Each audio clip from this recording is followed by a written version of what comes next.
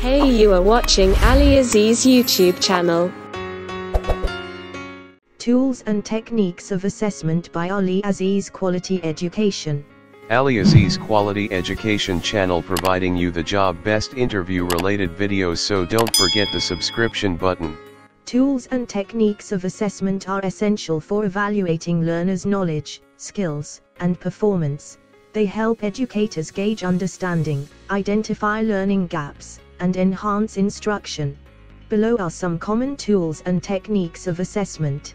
Traditional assessment tools, performance-based assessment, formative assessment techniques, digital and technology-based tools, alternative assessment techniques, holistic and authentic assessments. 1. Traditional assessment tools. Written tests includes multiple choice questions, MCQs, short answers, and essays. Used for assessing knowledge, comprehension, and analysis. Quizzes, short assessments to check understanding, often used formatively during lessons. Examinations, comprehensive tests used summatively to evaluate a learner's grasp of a subject over a period. Oral exams / interviews, tests that assess verbal communication, knowledge recall, and articulation. 2. Performance-based assessment. Presentations, allows learners to demonstrate understanding of a topic by explaining it in a structured format. Projects / assignments, long-term tasks that involve research, planning, and execution to show comprehensive understanding. Practical demonstrations, used in subjects like science or vocational training, where learners perform tasks to demonstrate skills. Portfolios, collection of a student's work over time that demonstrates progress and proficiency in a subject.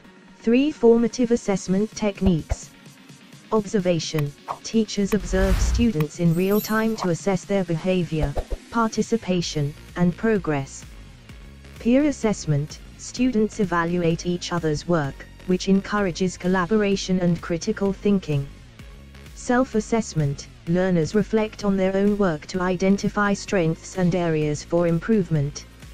Exit tickets, short questions given at the end of a lesson to quickly gauge student understanding. 4. Digital and technology-based tools. Online quizzes / surveys. Platforms like Google Forms, Kahoot, and Quizlet are used for engaging digital assessments. Learning management systems, LMS platforms like Moodle or Blackboard that provide various assessment tools, including quizzes, assignments, and discussion forums. E-portfolios, digital portfolios that allow learners to compile their work and reflect on their learning journey. Simulations and gamified assessments, tools that create interactive learning environments for students to apply knowledge in real-life scenarios, for example, virtual labs, business simulations. 5. Alternative assessment techniques. Rubrics, a scoring guide used to evaluate the quality of students' work based on specific criteria. Checklists, a list of skills or knowledge that students need to demonstrate, often used in practical tasks. Concept maps, visual tools where students illustrate the relationships between ideas, used to assess understanding of complex topics. Anecdotal records, teachers' notes on students' behavior, participation, or performance during class activities. 6. Holistic and authentic assessments. Case studies, students analyze real-world situations to apply theory to practice.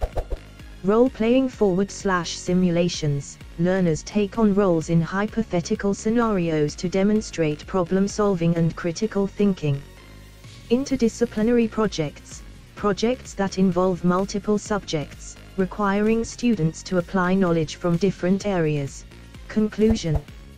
Each tool or technique serves a different purpose, and often a combination of methods is used to provide a well-rounded assessment of student abilities. Thank you very much for watching my videos, and don't forget subscription button.